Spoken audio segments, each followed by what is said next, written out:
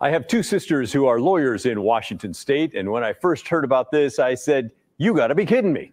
I remember how intense it was for them, but it was hard, but it made them better. Isn't that the way it's supposed to be? At least I think they did. They're awesome now. They're fantastic lawyers. So how crazy is that people can skip the bar exam? But it turns out there's actually quite a bit of thought that went into the decision, and a lot of smart people think it is going to make for better lawyers.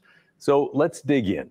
Starting in May of next year, a program called the Supervised Practice Portfolio Examination, that's a mouthful, will be given in Oregon. Law school graduates who choose to go that route will be able to practice in Oregon without taking the bar exam. Instead, they'll have to prove themselves by actually doing the job that they studied for. Requirements include 675 hours of practice under the supervision of a licensed Oregon attorney. It's a little over 4 months of 8 hours a day, 5 days a week. That number was not plucked out of the sky, by the way. That's understood to be the general amount of time that someone would spend studying for the bar exam. Next, they'll have to submit a portfolio of their work. It'll be made up of 8 different projects. Each one of those has to be delivered to a board of bar examiners who will give it a thumbs up or thumbs down. Do you see the problem with this, guys? Anybody in the chat too? Do you see the inherent problem with this? Well, I mean, here in Cook County, it doesn't matter because you don't need a lawyer anymore, criminal lawyer, because the state attorney's office is not prosecuting, so you don't even need a lawyer. Who cares?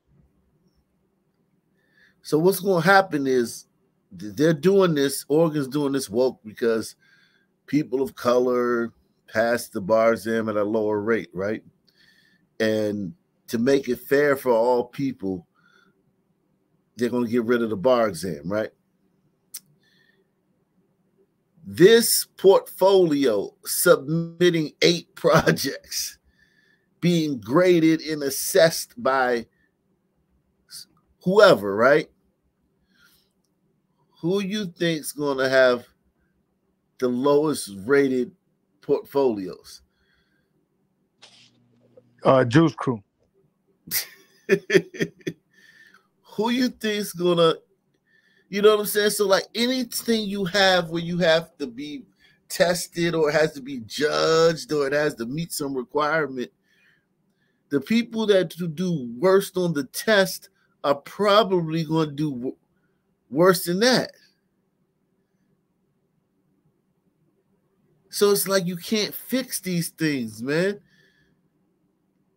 Because now it's going to be like, well, we're noticing that there's inherent bias in the people who are judging their portfolios. So now the people who judging the portfolios are going to be slandered as being racist. I mean, this would all go away if they would just admit the reality that DNA dictates much of these outcomes, and we'd all be better for it. It's that simple. Yeah, I think so. And you know what? I think they should just have these lawyers do a 5-paragraph essay on why some people are victims of the system. And fuck it, you're a lawyer now. We could all be lawyers.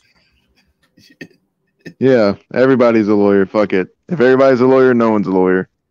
It's true, and judges. Kings. We're all judges too. Right. And we was all kings. Somehow he's guilty. He's guilty. Just look at him. Look at his face. He's guilty. Right. If he's a ladder, he's guilty.